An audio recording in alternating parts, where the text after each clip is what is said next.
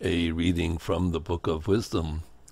The wicked said among themselves, thinking not aright, let us beset the just one, because he is obnoxious to us.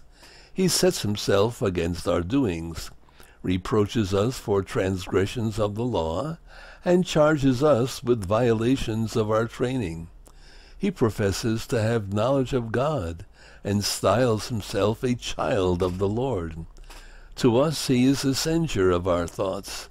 Merely to see him is a hardship for us, because his life is not like that of others, and different are his ways. He judges us debased. He holds aloof from our paths as from things impure.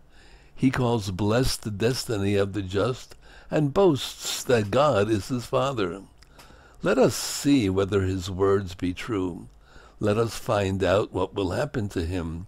For if the just one be the Son of God, he will defend him, and deliver him from the hand of his foes.